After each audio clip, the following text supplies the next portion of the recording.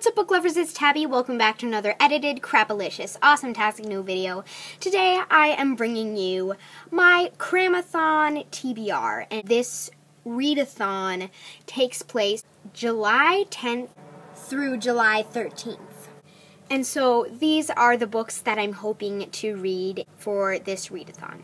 The first challenge is read a hardcover book, so I just got Off the Page by Jodi Picoult and Samantha Van Leer. And from my local library, and I'm so excited to read this. I have not read Between the Lines, but this is a companion novel to it, and it's a hardcover book, so I'm hopefully going to read this for Cramathon. The second challenge is to read a children's book. So for the children's book, I am choosing Liar and Spy by Rebecca Stead, and I still have not got to this, and I really need to. It's super short, so hopefully I can read this. The point of this readathon is just to read a whole bunch of really short books and try to bump up your Goodreads goal thing. So that's what I'm doing.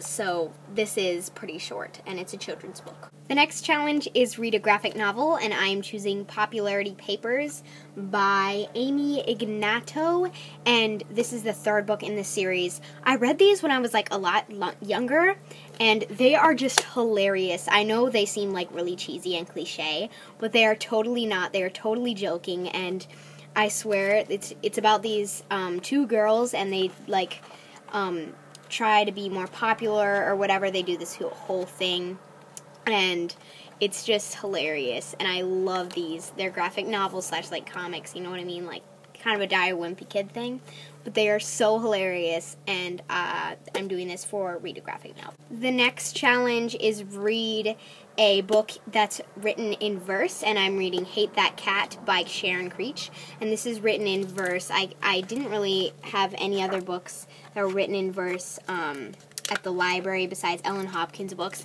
and those kind of deal with the darker topics, and I don't really want to read like a dark book in the Cramathon because like tend to want to read like more lighter just to like get on with them really fast. So I'm reading Hate That Cat. The next challenge is to read a novella, and I am reading the novella At the End of Scarlet, which is The Queen's Army, and it's a novella about Wolf. I'm super excited to get into it. It's only like 20 pages, so hopefully I can read that really fast. And there's another challenge, which read 2 books in one day, which I'll probably be able to do. And then I'm just having some extra books on the side because I don't have many things to read already for this weekend.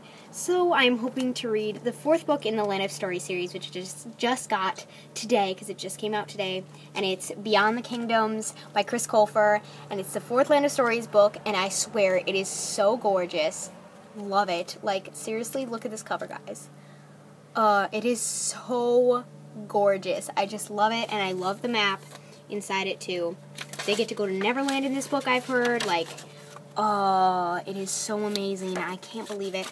I'm really hyped to get into this one right away, so hopefully I can get into this one, like, first thing. And then another book I'm just reading on the side, I'm already halfway through it, is The Penderwicks by Deanne Birdsall. This is a really light read. Love it. It's about this family, these 4 girls that they have a single dad, and they move to this new house, and it's so great, and they meet this boy, and it's really cool. So I like this so far, really do, enjoying it.